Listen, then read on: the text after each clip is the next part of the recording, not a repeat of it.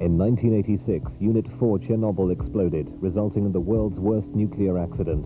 Over 100 tons of radioactive material is now entombed in a huge steel and concrete sarcophagus, buried by brave Soviets working with primitive equipment in areas of lethally high radiation.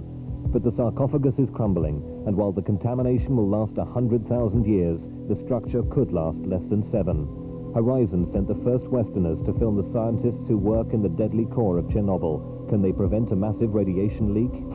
Horizon, Monday, 8:10 on 2. The first showing on British network television for the Perry Mason feature-length film drama The Case of the Avenging Ace, in which he defends a US Air Force pilot accused of murder. That's in a couple of minutes on BBC One.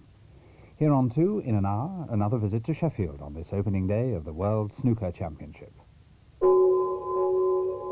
Now, it's time for our epic documentary series on the American Civil War, with Episode 4, The Universe of Battle.